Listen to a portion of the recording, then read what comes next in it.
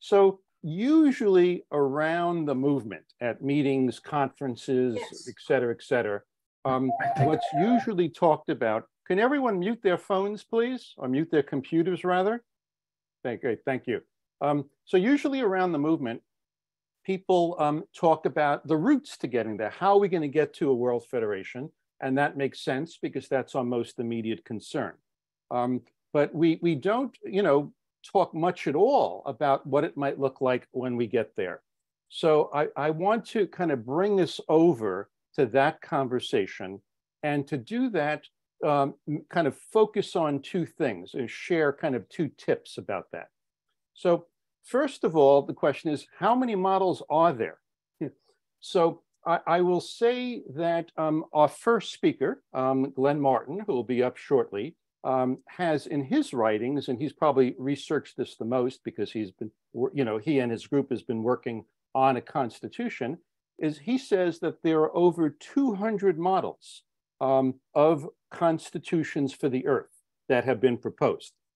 However, most of them have not risen to the level of prominence. So there's only really a handful of constitutions and models that really are in the literature that we talk about and reference quickly. So these are the ones that we have selected for this conference, and here are the speakers as well who'll be presenting on them. That's not to say that those are the only ones that are notable, or even the main ones, because there are at least two others, at least that I'm aware of, that also I've seen a number of times in the literature, and those are the two that just came up below. Now, we're not presenting them, not because we think they're inferior or anything like that. It's just a question of the time we have and who is available. So those are the main ones that I think, if you've been around the movement for a while, that you hear. Most of them are historic. Some of them are still being worked on, and there is one in the gang that's a new model that may be here publicly, for one of the first times. So that's kind of the lay of the land. Now, in terms of how to think about what you're going to hear and how to make sense of it, there are two tips that I'll pass on how to listen to these presentations so that you can compare the models and get the most out of them. So the first tip comes from Joseph Barata, who is one of our speakers. We'll be hearing from him tomorrow. And basically, he says that in his book, by the way, that listed there, The Politics of World Federation, he says that there are four main issues that every proposal, every model needs to deal with. And these are the four. That first of all, who can join a federation? Is it universal, as the UN attempted to be, bringing everyone on when you start? Or is it more limited to just the democracies, for example, to form the nucleus of the federation? And then over time, perhaps as other nations democratize or become more accountable to their citizens, they can join. So that's one issue, to see how the different models relate to that. Second issue is representation. Is it proportional to the population of the country? And if so, then as we know, India and China will have the greatest number of representatives there.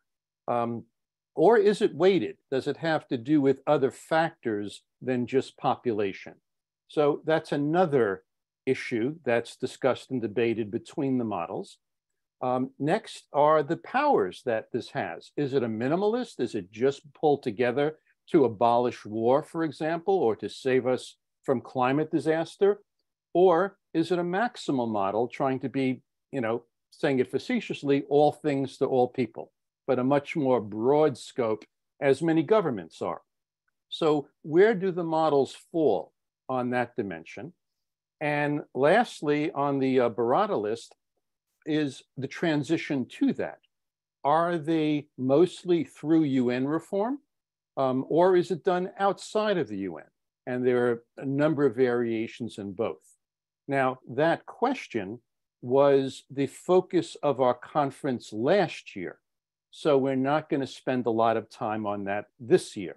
But those are the 4 different issues that Joseph Barata offers in a way of looking at the different models.